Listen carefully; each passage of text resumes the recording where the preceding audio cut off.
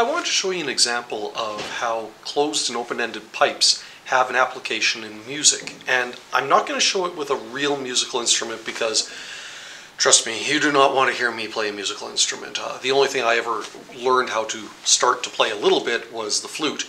And after sticking with it for 4 years, I was still pretty miserable bad at it. But what I'm going to show you is something called a tuning fork. And this one, it might be a little bit bigger than most of the tuning forks you're used to seeing, but that just means that it has a particular frequency. It doesn't make it louder or something like that. And in fact, what I'm going to do is I'm going to try to get this tuning fork to play a sound for you to sort of hear a little bit. Now, one thing I'm not going to do is you never want to hit a tuning fork on like a hard desk edge or something like that. That's really bad for it because it chips the metal, and this one's got a few chips in it.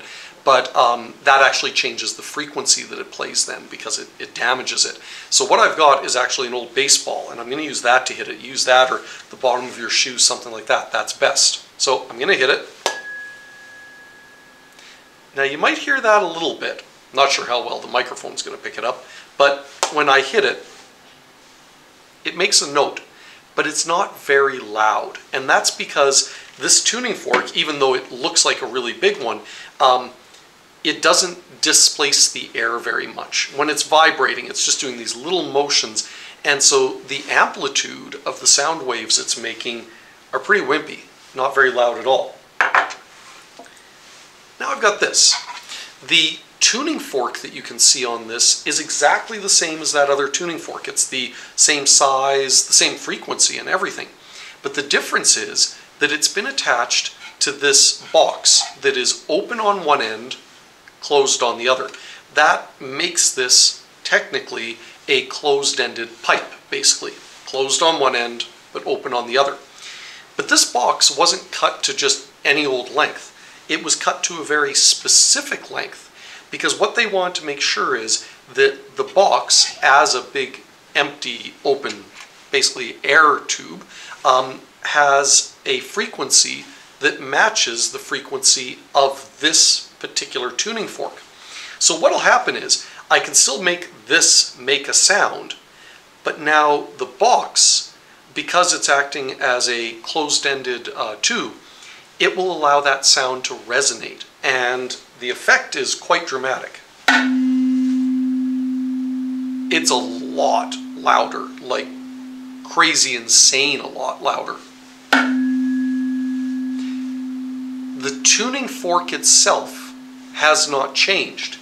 It's just that now we're amplifying its sound basically by allowing the box to act as a resonating chamber for it. The example I can give you that is very, very similar to this then is a guitar. And I mean like a regular acoustical guitar, because as you're strumming the strings, the empty chamber that has a hole in it is acting in a similar fashion to this, so that it can allow that sound to resonate and actually act as an amplifier. The empty box that makes up like a violin or a cello or something like that basically is doing the same thing as well. And it allows you to take a sound being made by a string or something like that, and even though that sound is actually quite low, it's allowing you to amplify it a whole bunch and really improve the amount of the decibels that you're producing so that people across a room can hear it. So kind of a neat example of how resonance and in this case, a closed-ended pipe can actually have some sort of an application to musical instruments.